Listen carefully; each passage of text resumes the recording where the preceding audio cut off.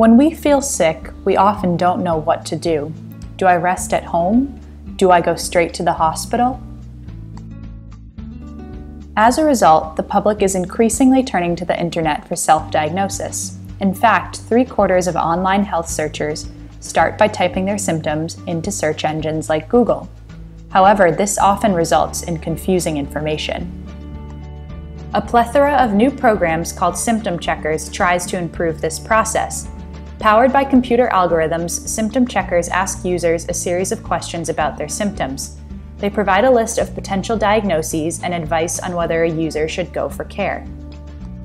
Symptom checkers are offered online or in app stores by a variety of organizations, including the Mayo Clinic and the United Kingdom's National Health Services website. In theory, symptom checkers have the potential to encourage someone to seek immediate care for situations in which emergent care is required, and to encourage someone to rest at home for situations in which home care is appropriate.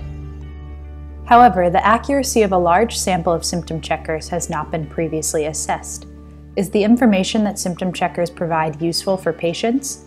Do they provide the correct diagnosis? Do they provide the right triage advice? We chose to study these questions using clinical vignettes, which are typically used to test medical students and physicians, that we inputted into online symptom checkers. This clinical vignette is for appendicitis and suggests going to the emergency room.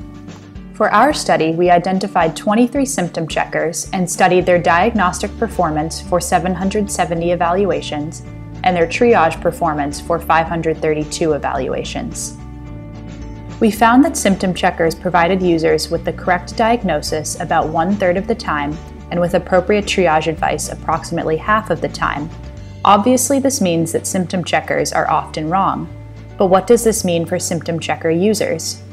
Are symptom checkers a replacement for seeing a doctor? No. Their performance was not comparable to the clinical accuracy of doctors. Are symptom checkers a replacement for telephone triage lines? Maybe. Their performance in terms of triage was roughly equivalent to these lines, which are used by many primary care practices, and they may even be a more cost-effective alternative.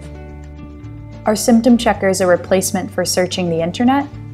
Yes. Their performance was better than using search engines for self-diagnosis and self-triage. The symptom checkers in this study represent the first generation of such tools.